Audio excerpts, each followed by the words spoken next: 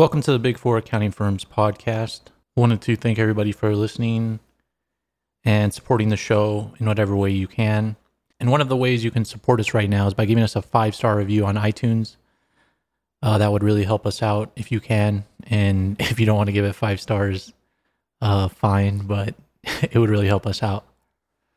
But we have a lot of news to get to today.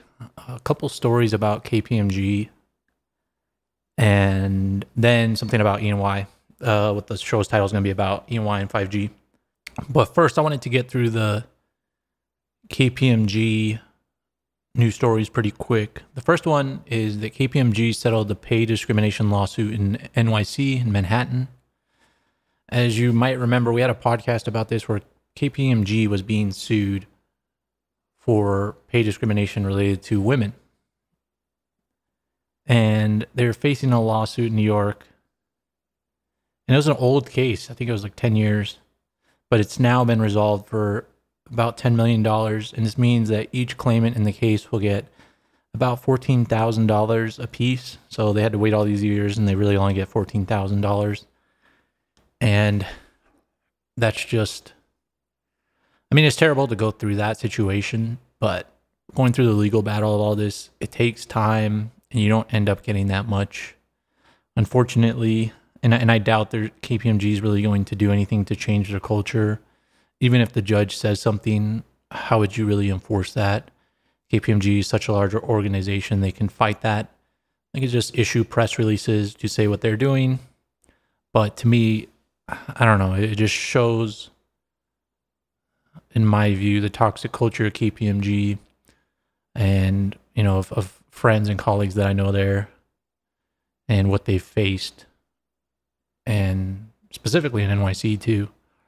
So that's just something to keep in mind there. People have different experiences, but you had over 400 people in this case. So it's not a one-off and it's not something uncommon there. It was a crazy culture, but I don't know how it's going to change. And there's even, I even saw another story today. I don't want to go into it in too much detail because it's kind of complicated. But there was a guy that sued PwC in California related to, he said that one of the clients, the PwC wasn't independent of them.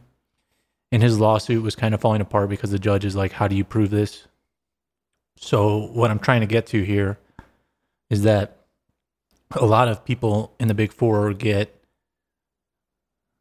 you might get jaded, or you might see something that is not ethical, and it's really tough because you have to live through that. It's already tough working in the Big Four accounting firms with the hours, but then you have to deal with these things like pay discrimination and, you know, unethical accounting practices. But it's tough fighting against the Big Four. It's tough fighting against any big corporation.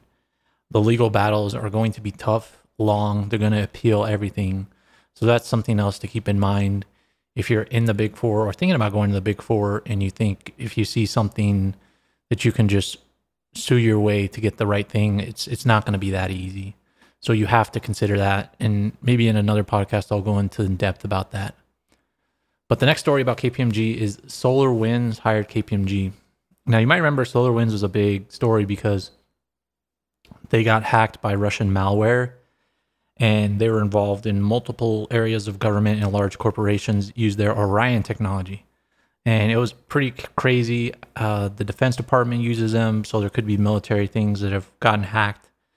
And what came out is SolarWinds disclosed that they cost them $18 million so far related to legal and professional fees. And they expect to incur more expenses in the future. And SolarWinds provides technology services like servers and server software to many companies. But how does this relate to the Big Four accounting firms? Well, Kpmg has been hired to investigate the attack along with other firms like CrowdStrike. And this is a big win for Kpmg. I'm sure they have a piece of that $18 million. And it'll be interesting to see what happens.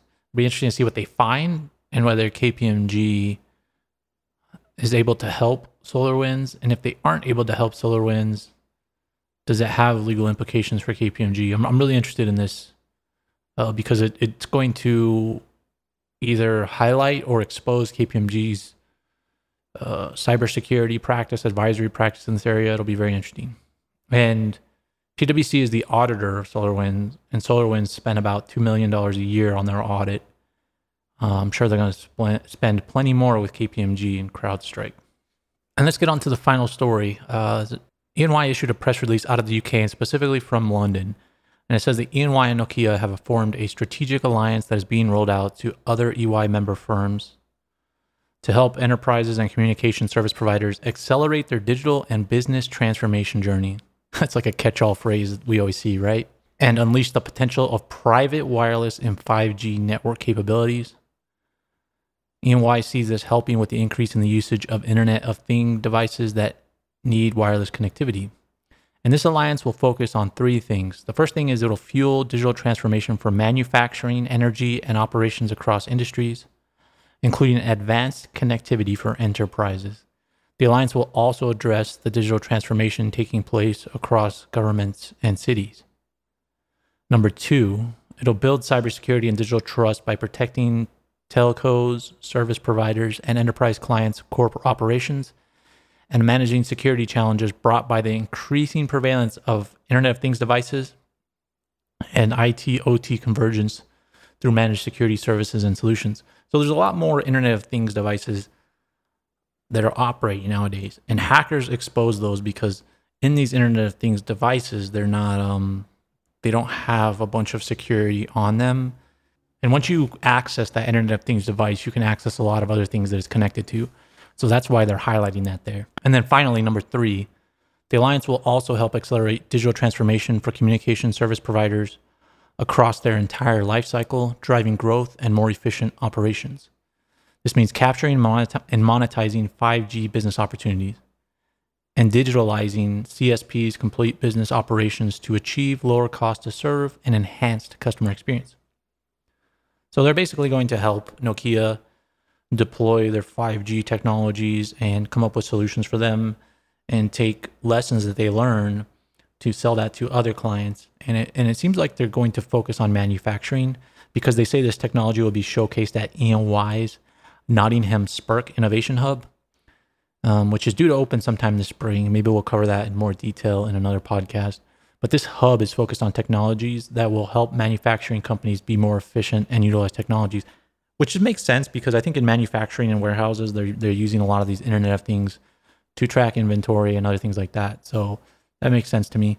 And then the person who had statements in this was Greg Coudet, and he is EY's global technology, media, and entertainment and telecoms leader.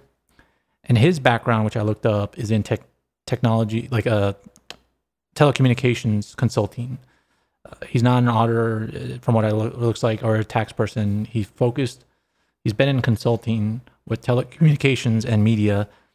And so this area is focused on the consulting side of EY. And as we spoke about in the differences between the big four accounting firms, EY has a strong footprint with technology clients. So this is only going to help that. This is very interesting. We've spoken about Deloitte and their AI practice, and EY partnering with the 5G group helps solidify them in the 5G consulting area. So this is very interesting, something to keep in mind if you're looking into being in consulting or technology consulting. So that's just something to keep in mind. So that's the podcast for today. To stay up to date, make sure to subscribe to this podcast.